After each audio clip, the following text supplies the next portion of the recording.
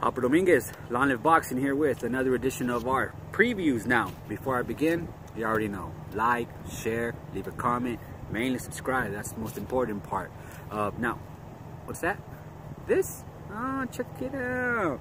It's the official and Vivo podcast shirts, available soon. More details on that to come. Now, it's my favorite holiday.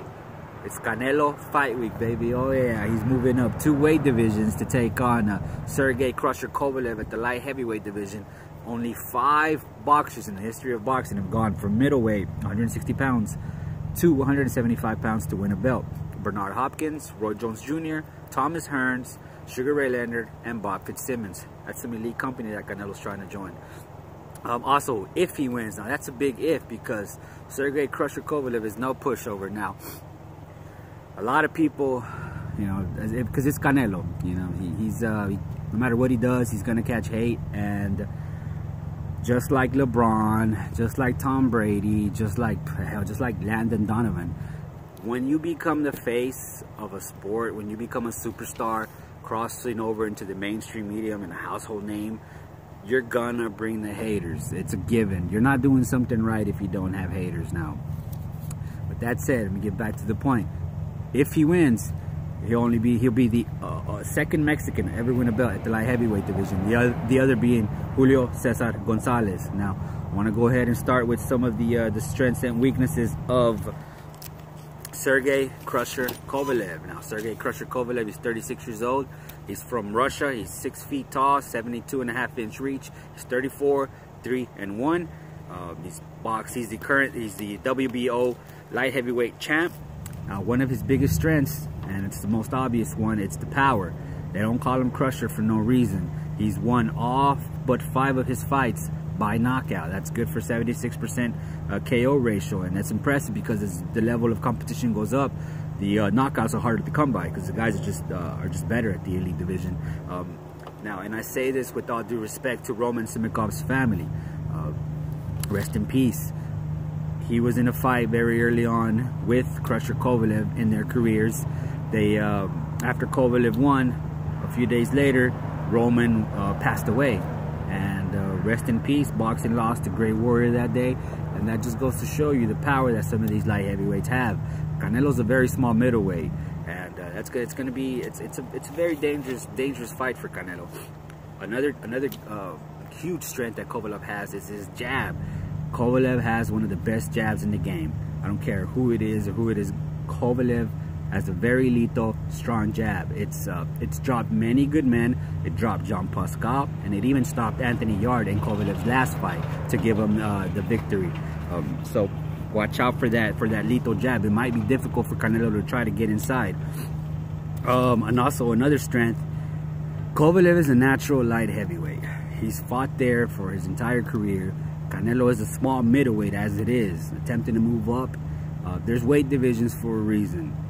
As we saw with Mikey Garcia and Earl Spence, this might not go too well for Canelo just with the sheer size difference is significant for Kovalev. Now, I want to touch on some of his weaknesses.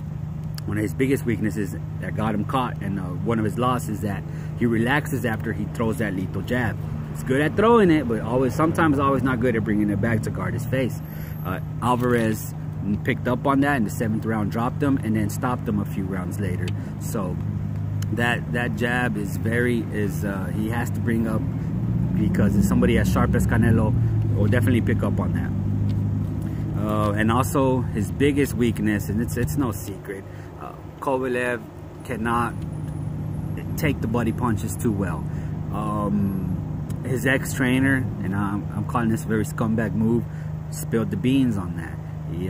And it's very douchey to reveal some of your ex-fighters' weaknesses, but he did. He said that Kovalev is soft around the solar plex area.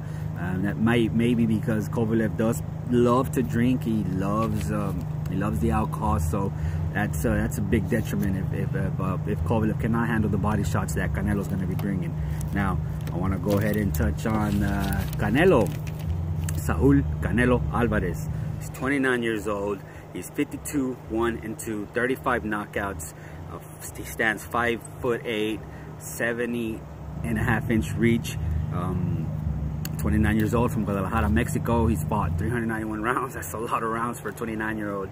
Now I want to start with his strengths. His biggest strength is his counterpunching ability. Canelo is a natural counterpuncher, but unlike other counterpunchers, Canelo is aggressive. He comes forward, he trusts his defense, and he trusts his granite chin. So he's hard to hit, and when you throw a punch, there's going to be one coming right back at you. That's what Canelo does. Another huge strength that Canelo has is his defense. He is and he's worked on that, because when he first started out, his head movement wasn't very well, and now it's great. The way he moves around, he's always moving his head, moving his body. His footwork is amazing. He's Canelo's elite. He's got great counterpunching ability, great defense, and probably one of the biggest strengths that Canelo has is he's a veteran of the bright lights. He's the face of the boxing. He's the cash cow. He's used to it. He's been there, done that. Kovalev's been in big fights, but he hasn't seen anything like Canelo, or the media attention out of it, and sometimes can bring you some nervous energy.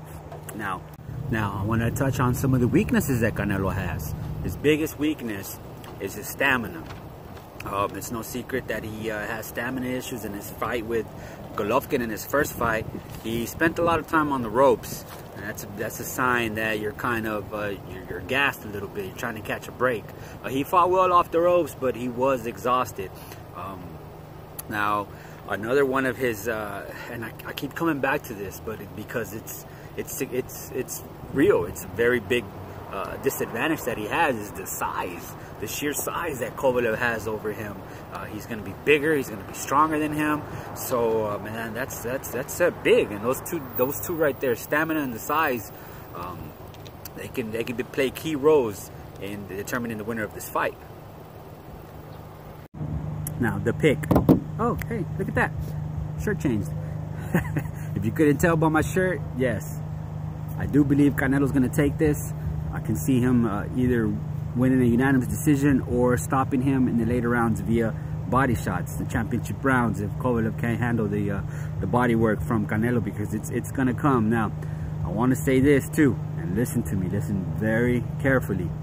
If Canelo wins this, big if, he will be Mexico's greatest champion. Now, I know, everybody automatically, de volada, el gran campeón, Julio Cesar Chavez, he was great. I mean, what can you say about him?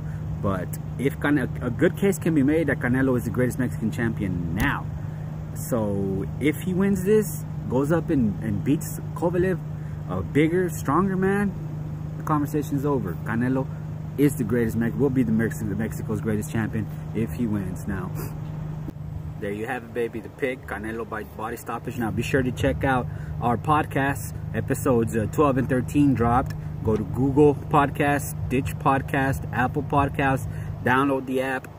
Search, click, type in Long Live Boxing en Vivo. There you go. We greatly appreciate any and all the support. Tell us how we're doing. Even if you think we sucked, hey, let us know about it, man. We'll try to do better. Hopper out.